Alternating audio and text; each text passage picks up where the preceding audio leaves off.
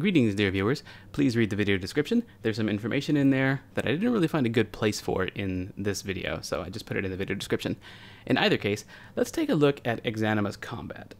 I should point out that the purpose of this video is not to teach you how to fight in Exanima, but to explain how the combat works in Exanima. I think the two are different. I think a video along the lines of how to fight would teach you specific swings, footwork, maybe certain techniques, or even just the basics of how the controls and stuff like that work. That's not what this necessarily is about. This is just to explain how the game's physics-based combat works. And only a basic explanation at that. Nothing too detailed, just the basics of how this game's physics-based combat works.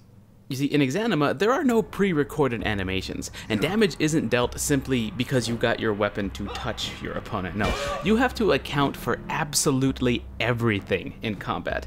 If you want your weapon to deal damage, you have to strike your foe with enough force behind your weapon for it to deal damage, and with the correct part of your weapon. And it's entirely up to you and how you control your character to generate that force and to aim the correct part of that weapon, by first positioning your weapon in a starting position and swinging it to a finishing position with actual technique. Again, there are no combat animations here. Everything you're seeing on screen is physics driven. Your footwork matters, your positioning matters, your body's movement matters, how you hold your weapon matters, and how comfortable you are with your weapon matters. And with all this, we're just talking about offense so far. Defensively, what armor you wear, how much it covers your body, its total coverage, the weight of your armor, how much it weighs on you, and even what material your armor or clothes are made out of, all affect your defensive capability, and not in a simple +10 to armor class way, but in a physics-based way. You can even wear multiple layers of armor, for example, to reduce the impact of incoming blows, but be careful because doing that affects your weight and maneuverability, which of course affects your ability to both attack and to defend. Alright, so you've heard my basic explanations of combat, and you've been watching some footage of me in the game's arena mode on screen, but the fights you've been seeing so far have been really clunky, they've been really haphazard. And this is because what you're seeing here so far has been footage of me still learning the fundamentals. Well, I've got some practice in at this point, so let's skip ahead and let me show you how I perform after I got some practice in. Now, I'm still just a beginner, a very beginner here, even with the amount of practice I put in, which is a few hours, not really like a ton, but I've got some practice, but I'm still just a beginner, so I'm not doing this to show off my elite combat skills. I'm doing this because I am, at this point, just practiced enough to be able to illustrate just how deliberate combat is in Exanima. And that right there is the key word, deliberate. First, let me show you exactly what I mean when I say you need to generate enough force with your weapon in order to deal damage with it. Did you see that strike that I just landed to my opponent's arm?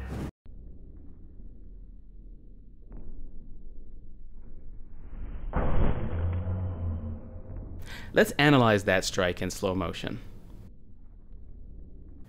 First, notice how far back I am from my opponent. This is because I'm wielding a two-handed axe, which I chose specifically for this example. In order for my axe to deal maximum damage, I need to strike not only with enough force behind the weapon, but also with the correct part of my weapon, which in this case is the axe's blade. First, notice my mouse cursor. It's the red circle that you're seeing moving around on screen. The first thing that I do for a swing, for this particular swing, there are several different ways to do this, many different ways to do this, but the first thing I do here is I position my mouse cursor to the right of my character, and this positions my axe to my right side, which is where I want to start the swing. Then I click and hold my left mouse button. The longer I hold left click, the fuller the swing. While holding left click, I swing my mouse far to the left and fast.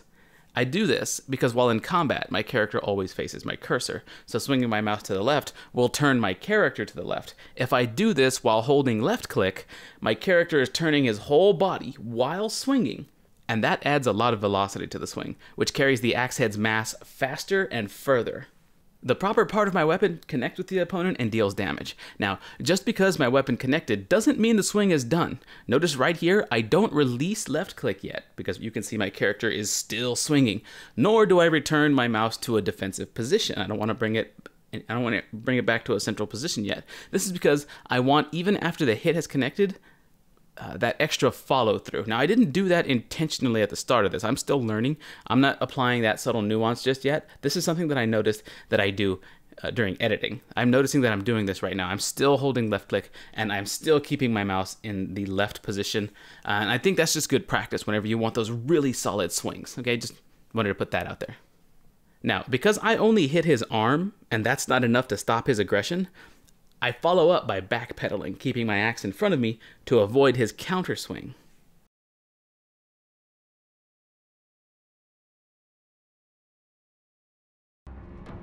Alright, you've seen how some of this works. Let's watch the rest of the fight play out.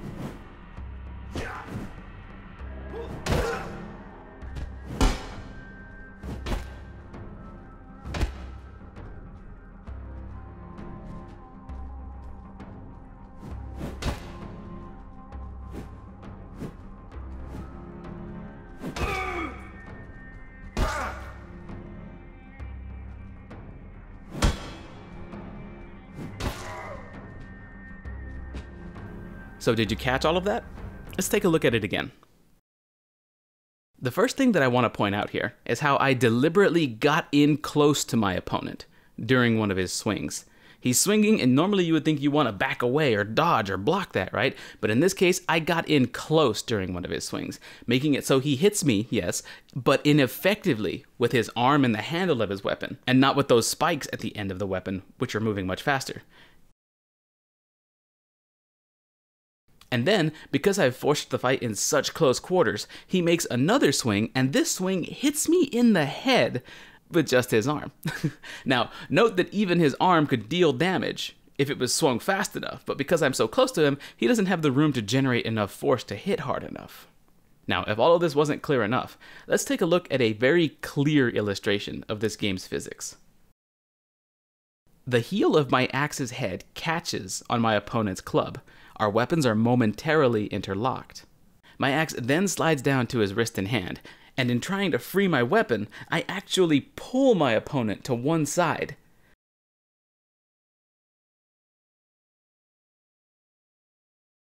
In a combat perspective, neither of us could have predicted this, and it puts us both, when it's all said and done, in new and different positions in the arena and in the fight, and we both have to adjust.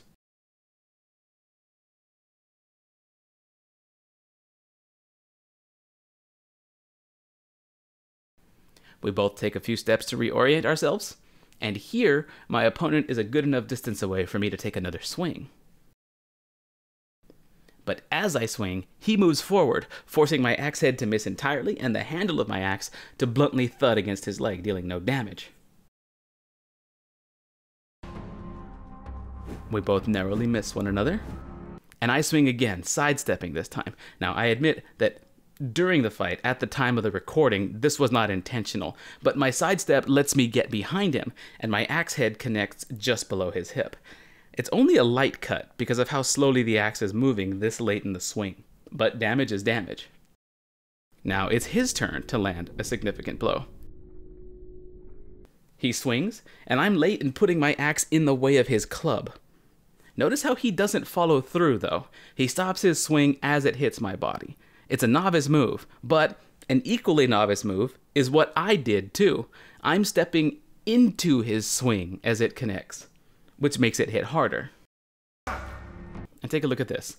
Notice how during recovery, it takes me an extra long time to lift that heavy axe back into a fighting position after that blow. A lighter weapon than the two-handed axe might not illustrate this particular nuance.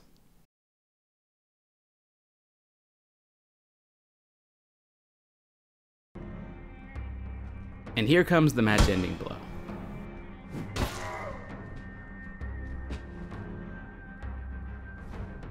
So do you see how deliberate everything is? All of your actions, your footwork, your positioning, how you hold your weapon, your technique when you swing your weapon, all of it must work in concert with one another to just hold your own in a fight, let alone win one.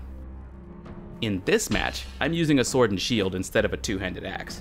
As you might expect, a one-handed sword might require more finesse, and definitely lacks the two-handed axe's longer reach. But the lighter double-edged weapon, the sword, is more versatile than a big axe. Observe this truly brutal stab. If I had aimed my mouse a little higher, I might have driven this sword through my opponent's torso, and in this game, that might very well be an instant win for me. But while it's hard to tell, it looks like my sword went into my opponent's leg, and not directly either, but on the side of his leg. Still, it was a forceful and deep cut, which went a long way toward winning this match. So in Exanima, how does one pull off a stab like this? Again, as before, I have to start far back enough to generate some force, but not so far that my stab won't reach. To stab, I Alt-click and hold. And notice how during a stab, the cursor aims the point of the weapon.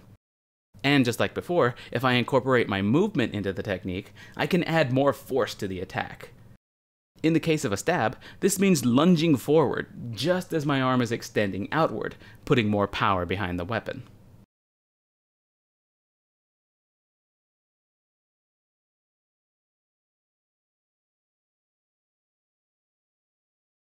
So we've talked a lot about swinging, generating force, hitting your opponent with the right part of your weapon, dealing damage.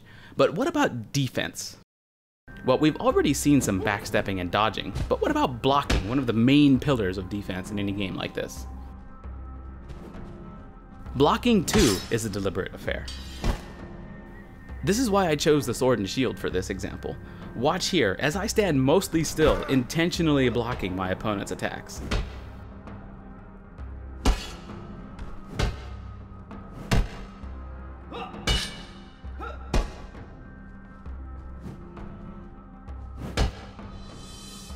How is this done exactly? Well, it's actually somewhat simple. Your character does his or her best to automatically block incoming attacks on their own, as long as they are facing your foe. But it's still up to you to use the cursor to guide your character's body and armaments in such a way that your character has the easiest time putting his or her weapons in front of the incoming attacks. Now notice I said you had to use your cursor to position your weapons to block the attacks. Yes, your character is sort of doing it automatically, but you have to keep your weapons aligned with the incoming swings in order for your character to have the easiest time defending. And if you remember from before, during the part where we were talking about all the swings and dealing damage and stuff like that, you also have to use your cursor to guide your weapon as you swing it. So how could you possibly do both? How could you guide your weapon during attacks with the cursor and also defend yourself by positioning your sword and shield or whatever you have available in front of your opponent's attacks also with the cursor? Well, the answer is you have to find a balance. You can't do both. That's what combat is. That's how that kind of thing works. If you're going to make an attack, you're probably going to leave yourself open in some way. If you're going to defend all the time, then you're not going to be able to make attacks. But let's get back to the blocking itself. Looks easy, right? Well, I did say it was simple, and it is, but simple doesn't always mean easy.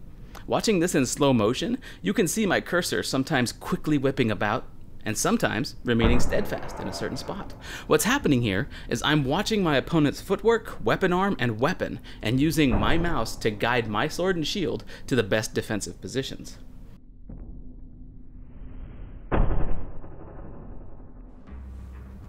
And yes, this can be done with just a single one-handed weapon as well.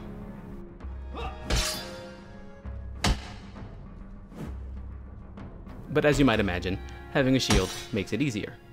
Now, of course, this is against the very beginner practice match NPC, and he's having a difficult time getting an attack through this very simple defense. But as you can imagine, more skilled opponents would be able to break through, get around, or even manipulate and exploit these defense techniques if I continued to use them in such an elementary fashion. Against tougher foes, you must not only be ready to block, but you must also learn to parry their attacks, counter their footwork, and use selective aggression to add to your defense. And I'd love to show you footage of me doing all that, but the truth is, I'm just not there yet.